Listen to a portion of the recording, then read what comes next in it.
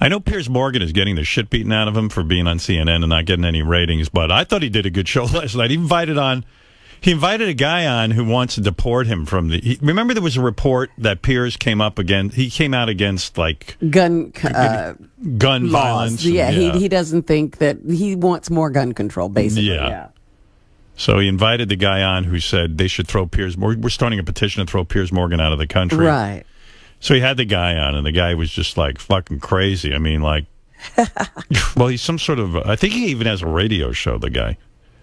You know, he seems to have some facts and stuff. Right. You know. People tell me I ought to like Howard Stern, and he's had Bapa Booey call in here, whatever that twit's name, and it was him. They bragged about it. They don't like this show. They've called me before, repeatedly, the Howard Stern show has, and vetted me to come on, and I just basically told them, you know, I don't need to be, you know, told I need to come on and act stupid. Well, he's some sort of... I think he even has a radio show, the guy. You know, he seems to have some facts and stuff. Right. You know. They've called me before, repeatedly, the Howard Stern show has, and vetted me to come on, and I just basically told them, you know, I don't need to be, you know, told I need to come on and act stupid.